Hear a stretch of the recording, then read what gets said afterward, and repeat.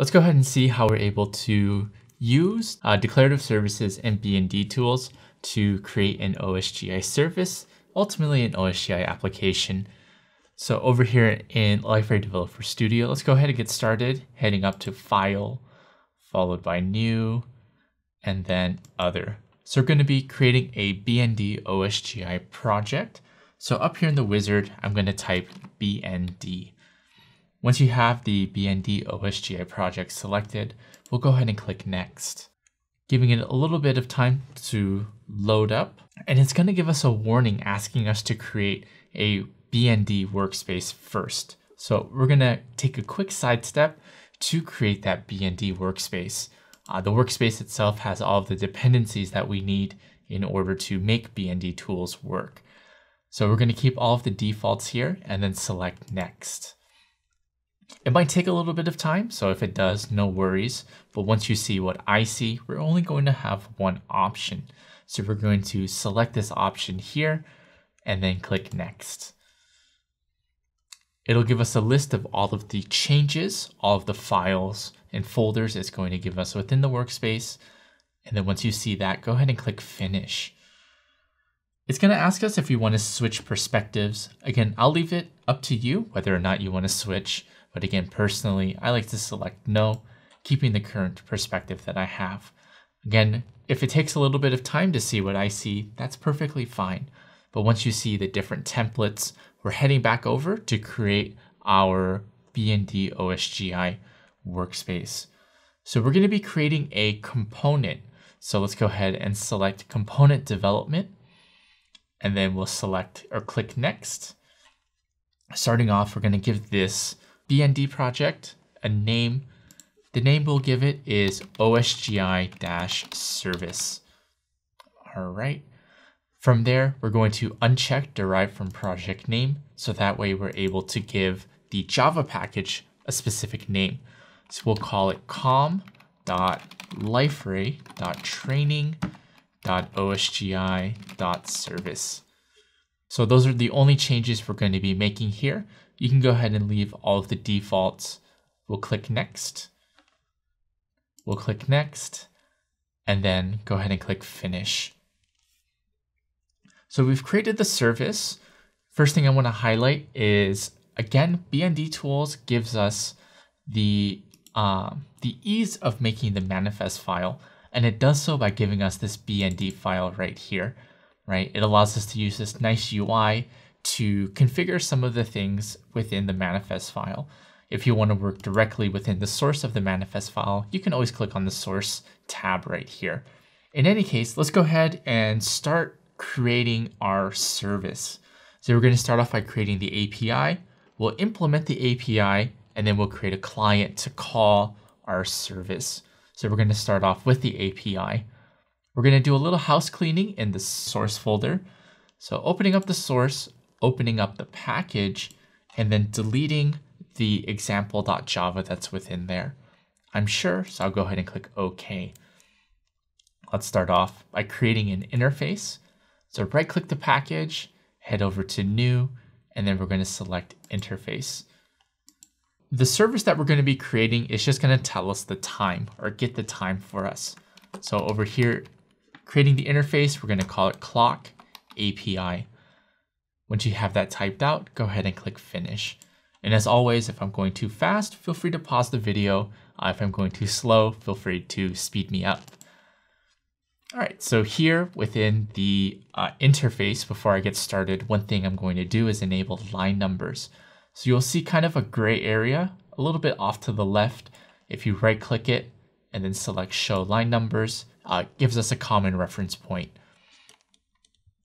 All right, so very simple. We're going to create just one method here. It's going to be a method called getTime. Right, returning a string, nothing too special. Once you have this copy and pasted or typed out, go ahead and save the file.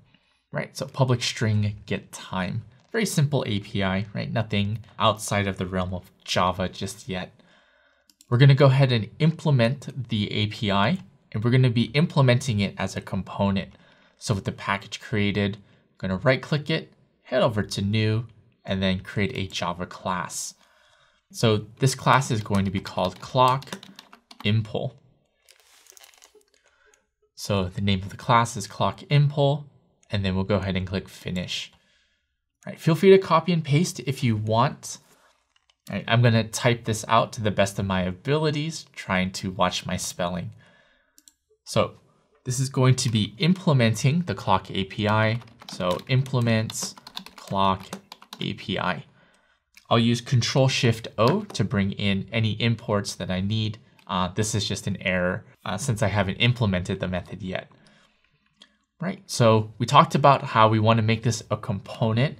And so the way to do that using declarative services is just using the @component annotation like so. I'll use Control-Shift-O as an Oscar to bring in the import for the component. If you're on a different operating system or if the keyboard shortcut doesn't work, feel free to click source up here and then select organize import. It'll give you the keyboard shortcut. So we talked about how a component can have attributes or options. It can be configurable. One of the things that we like to do in the Liferay world with a component is specify or be explicit as to what the functionality of the component is. The way we do that is by specifying a specific attribute within the component service equals, and we typically take what's being implemented. So in this case, what's being implemented is the clock API, referencing that interface or the class. So this is going to tell the service registry, hey, I have a component who is implementing the clock API service or the clock API interface. Okay. And then let's go ahead and implement the method getTime. Right, so we'll use @override. Need a capital O there. Okay, so public string. Got to get the time. Okay, and we're going to use the Java util date, right, to get the date for us. So creating a new date object. Right, and then we're going to have it print out the date like so, not getString, toString. There we go. Going to use Control-Shift-O to bring in the necessary imports. Again, using the Java util date to help us out here. All right, and then I'll save along the way. All right, let me double check my code here. I think we're looking good. So far, pretty simple, right? It looks very similar to what we would do in the Java world with some OSGI flair in the mix. Again, want to highlight the @component annotation, making this class a component. It'll register within the service registry as a service that implements the clock API. Next up, we're going to be creating the quote-unquote client. The client that we're going to be creating is going to be a command within the Go shell. So we've seen commands like lb, start, stop. We're going to be creating a brand new command to add into the Go shell. All right, so let's go ahead and implement the client. So we're going to right-click the package, OSGI service one more time, heading over to new, and then we're going to create a class. The name of this class is going to be clock command. Right, so clock command is going to be the name of the class. We'll go ahead and click finish. Right, so we are not going to be implementing anything. So first thing I'm going to do is I'm going to make this a component. Okay, within the component annotation, right, we can specify a number of attributes or properties. So there is a specific attribute called property, which we can specify properties. And that's just, that's exactly what we're going to be doing here. We're going to have two properties we're specifying. They're going to work in tandem with each other. So osgi.command.function is equal to, and what this is equal to is a specific method within this class. So we're going to create a method called tellTime. Now I know this isn't in standard Java syntax. Usually we capitalize the T, but since this is going to be a go-go shell command, we'll keep it more along the lines of the syntax within the go-go shell. Right, so that's the function, and then we're going to give the function a scope. The scope basically is just saying, where is this command coming from? Is it coming from Equinox? Is it coming from Felix? Is it coming from somewhere else? So in this case, we're saying this command is coming from training. Again, at the end of the day, this can be whatever it is that you want. Okay, again, in the Liferay world, we like to be specific as to specifying what the component is implementing or what is the functionality of the component. Since we don't see it implements here, if you want to be very technical, you can say that this class is implementing the object class, but right, we don't have to go that technical.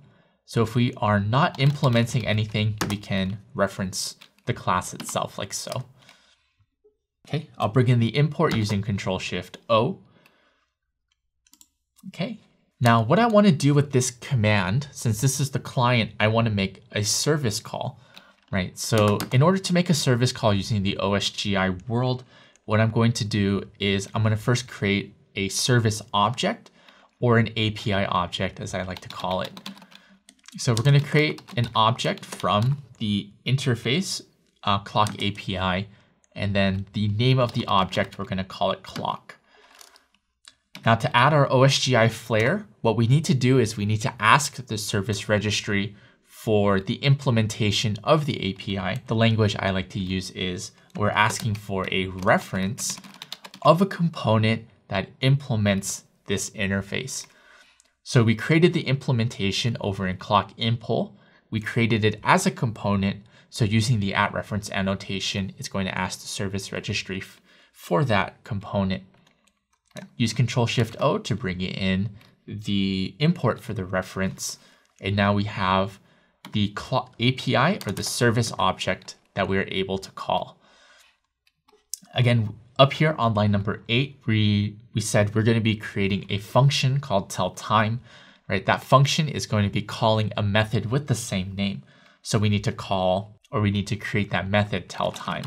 So public, we can print in the console, so we're not going to return anything. So we can call this void, and then it has to match what I specified in line number 8. So tellTime.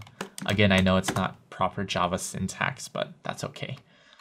So we can just print to the console, system out, print. Okay, and then we can call the service, right? So calling the service is getTime method, like so.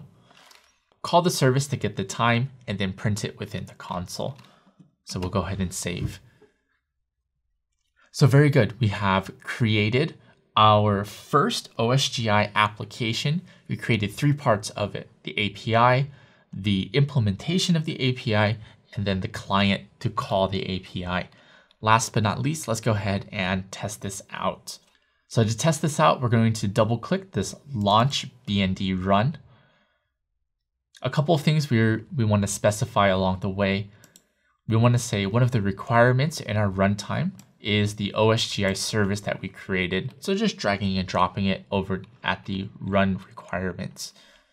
I'm going to be explicit in saying I want this to run on Java 1.8, so 1.8 under execution environment. And then the last thing is maybe if I made some mistakes along the way, I want this to auto-resolve on save. So if I make some changes to any part of my project, it'll account for those changes. And then just make sure to save. I like to use Control-S, and then let's run it. So clicking Run OSGI. All right, so I'll type in the console tellTime, and it prints out the time. June 20th is today. That's almost 11:30 over here in the Pacific. So very good. This is accurate on my end.